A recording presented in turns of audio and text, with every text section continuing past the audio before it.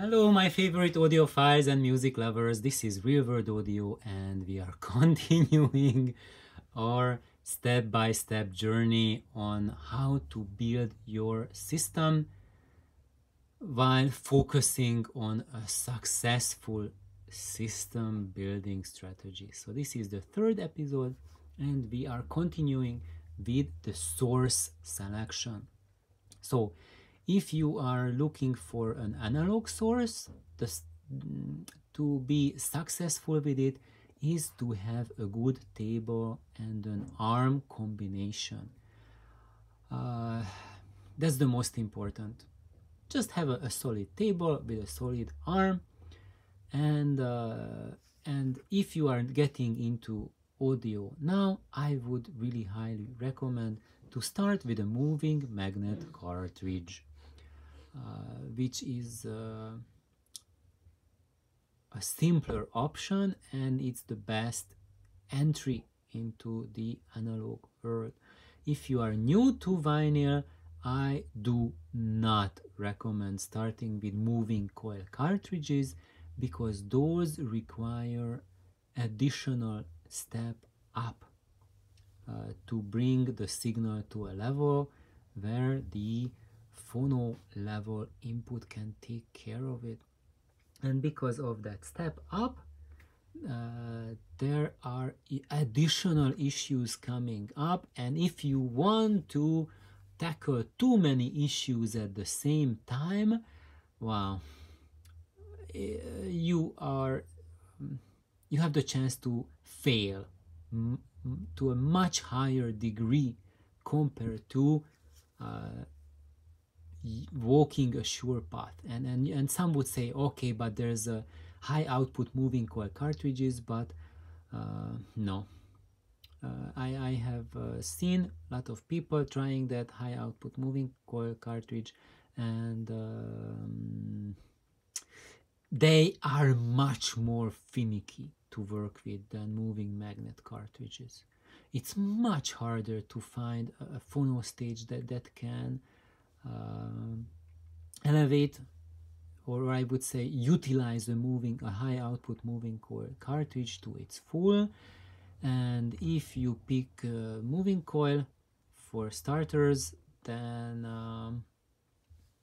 you have a much higher chance to be in unhappy land compared to starting with moving magnet.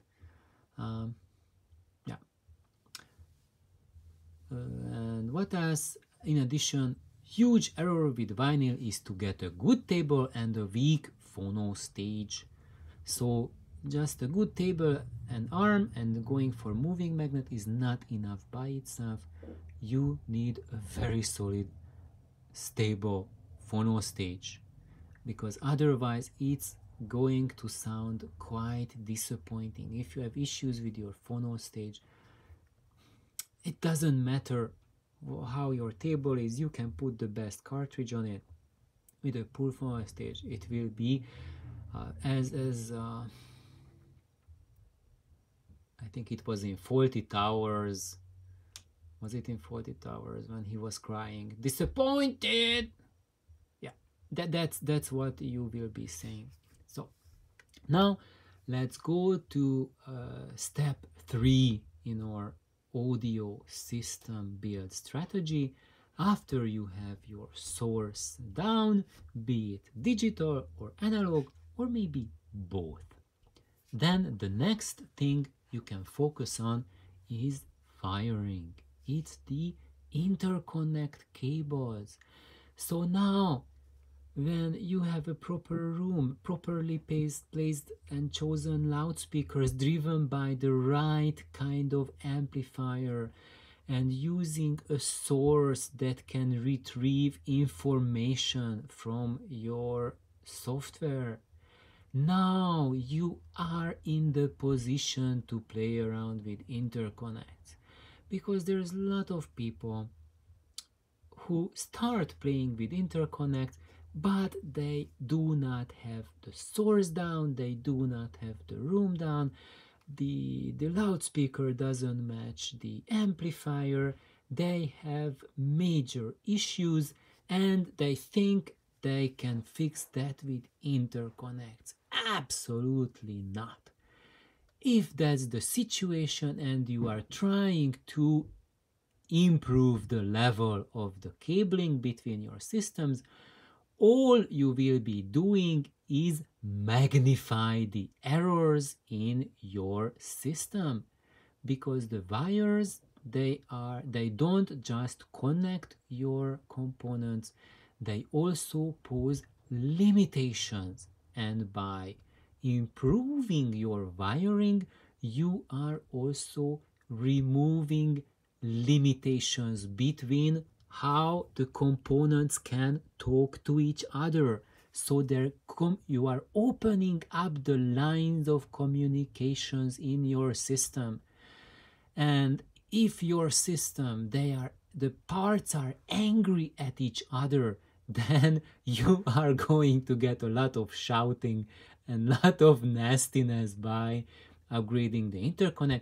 And of course you will be blaming those pesky cables, those expensive interconnects, they are not good, I put them in my system and all I got was even worse sound.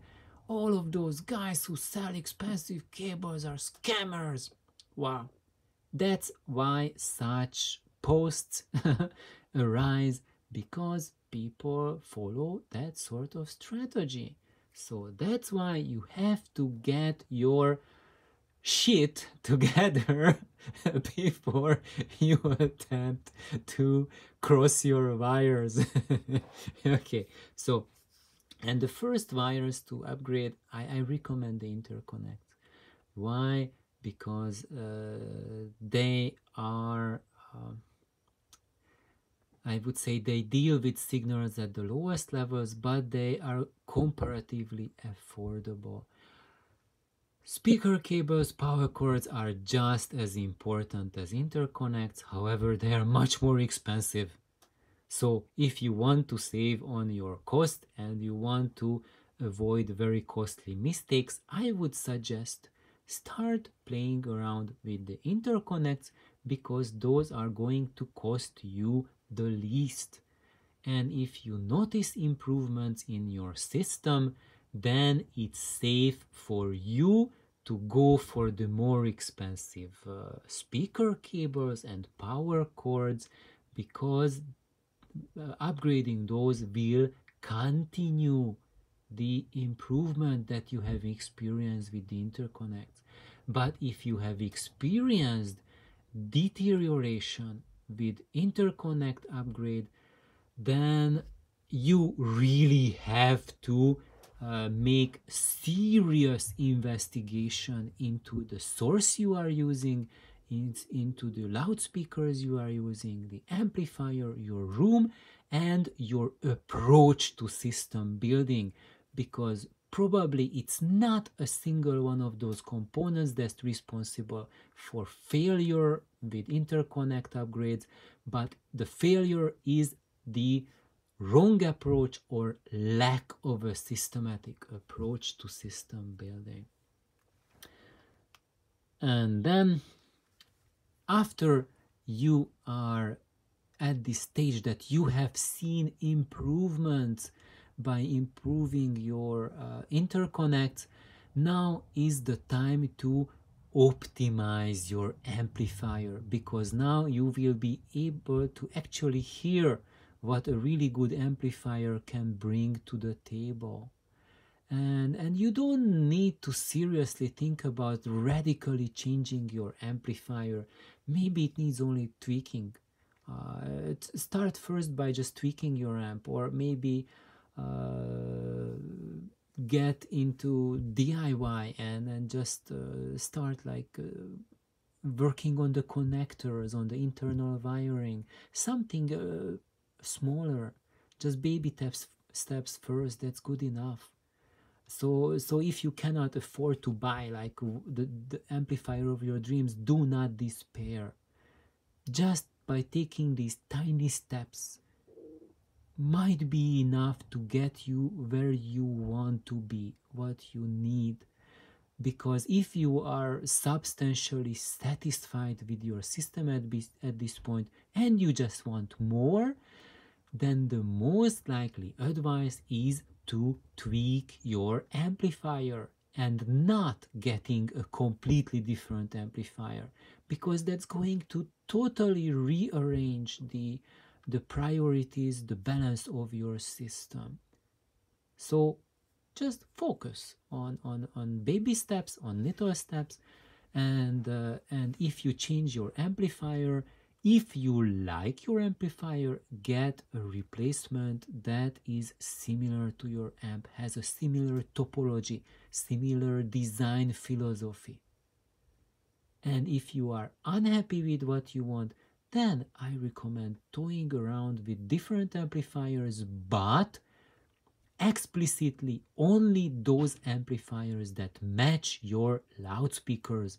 If there's a gross mismatch between the loudspeaker and the potential amplifier, then do not even consider it.